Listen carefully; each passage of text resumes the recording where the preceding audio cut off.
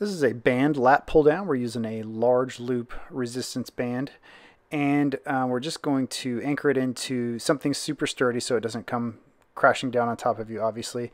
And we're doing one arm at a time. So here, to get enough tension on the band, I needed to go to the ground. You could also sit on a ball or a bench or something if you get enough tension there. Otherwise, you may need to go all the way down to the ground.